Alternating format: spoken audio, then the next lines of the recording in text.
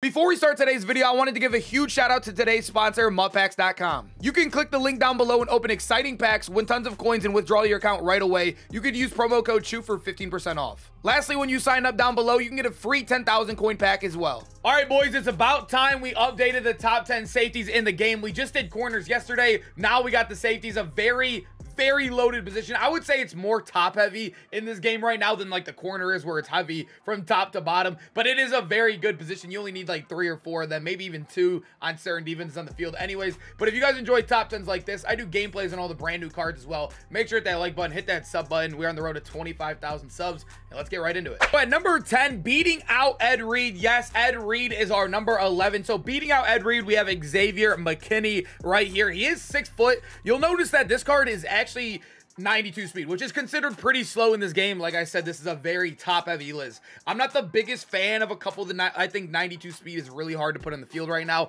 unless you're in a theme team or if you're in a budget kind of squad. But 92 speed is the only negative, if I'm going to be honest. He has 90 pursuit, which is really good. He has 90 man coverage, 94 zone, and then he's really good in the box as well with 87 or 85 tackling, and then the 94 hit power right there.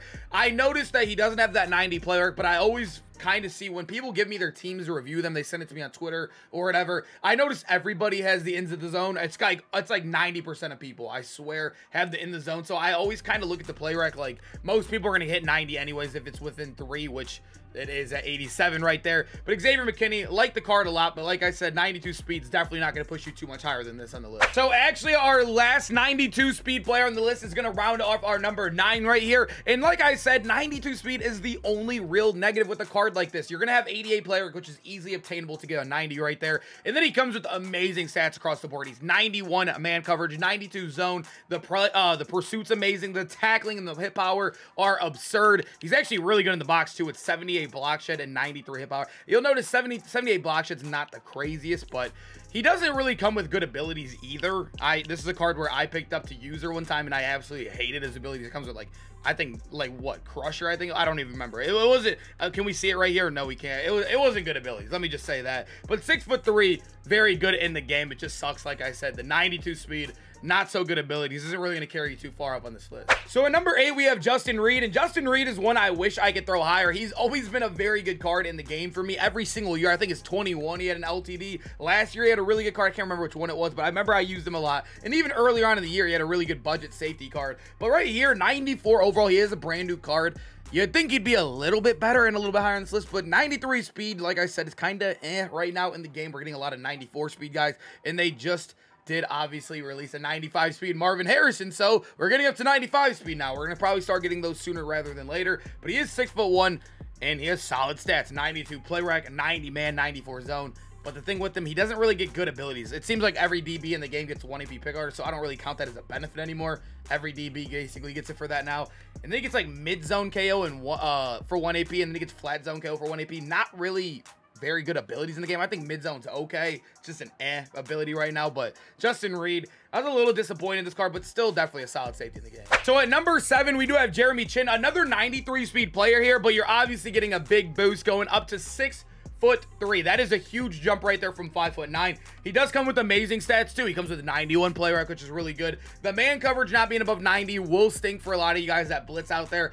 There obviously are man strat cards you get above, but I feel like most people are rocking the zone ones. But if you are using Chin and you're blitzing a lot, you're probably gonna have to switch. But 93 zone on him. But this is not even the good part about the card, right? We'll see really good stats right here. He gets 0 AP pick artist, so you're getting a 6'3" guy. You can put him in the box, 0 AP pick artist. Really good user in the game. He was amazing when he first came out, top 3 safety. And it just shows you how stacked this list is that this card's this low, but I still find this card really good. At number 6, we get Darren Woodson, and Darren Woodson is an absolutely amazing safety, and I feel like he is one that people just forget he even came out because of the safety overload we've been getting lately. But 6'1", 94 speed, so we're finally getting a 94 speed guy in this list. You're getting top end speed. 6'1" is nothing to be like, you know, smirk off. That's a good height right now in the game. He comes with 92 excel. Very, very good right now. Absolutely amazing. He has amazing play rec right there at 92. He has amazing man in zone at 90, 94. His abilities are okay. I actually have him pulled up right here because I forgot about him for a second. He gets mid zone for one. He has, I think, pick artist for one as well, and then crusher for one. You know, it's okay abilities, nothing insane. You're probably going to use the pick artist and just call it a day, but Darren Woodson is one. I will take that 94 speed every single day with those amazing stats across the board. Definitely an underrated card right now in the game. You don't see anybody talking or using this card at all. So at number 5, we have one of the better users in the game, Kam Chancellor right here. So we're going back down to 93 speed, which obviously is an L. He is 6'3".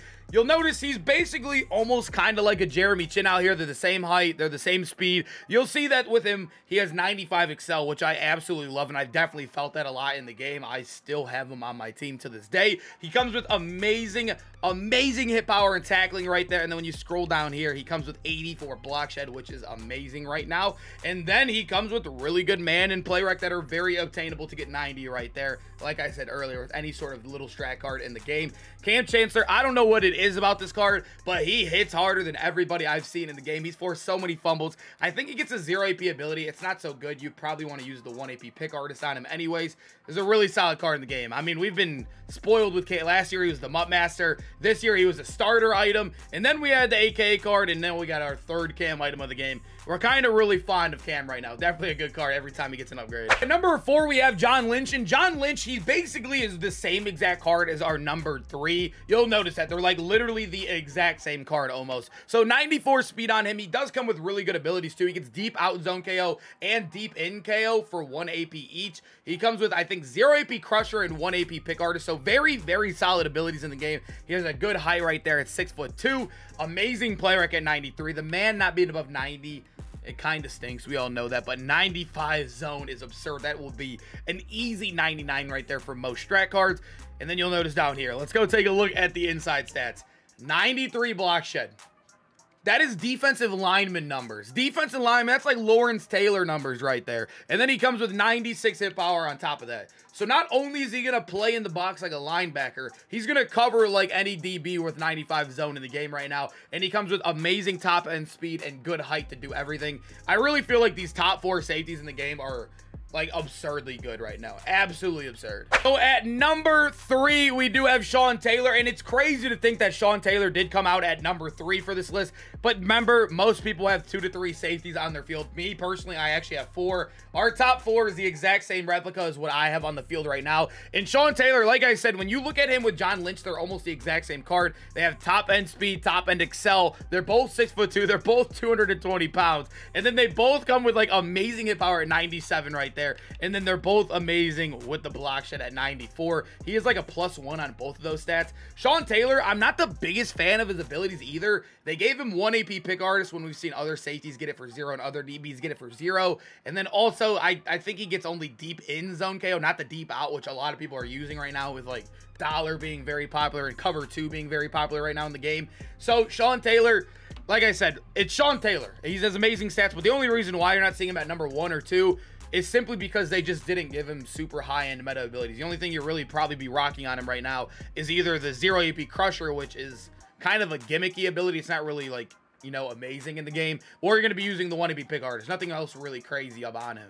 So at number 2, he was our number 1 last time. Steve Atwater, I feel like, is still amazing in the game. So not only are you getting top end speed right there at 94, you're also getting a +1 in height comparative to him and John Lynch and Sean T. You know what I mean? He's getting a +1 in height right there. He does come with amazing stats in the box as well, just like those guys. 94 zone coverage too. He has 95 hit power, and then the block shed down here, only an 88. But the reason why you're seeing Steve Atwater above, obviously the height, and also he gets a free pick artist. One of the best abilities in the game. It can literally get you picks through opponents' bodies. It can give you insane picks when you don't even think you're near the area at all. It can also give you tipped picks through people's body. Like I said, it's a broken ability right now, and it makes you catch every pick you should be catching anyways. And Atwater gets it for free. He also gets deep in zone KO at the same time if you want that for 1 AP.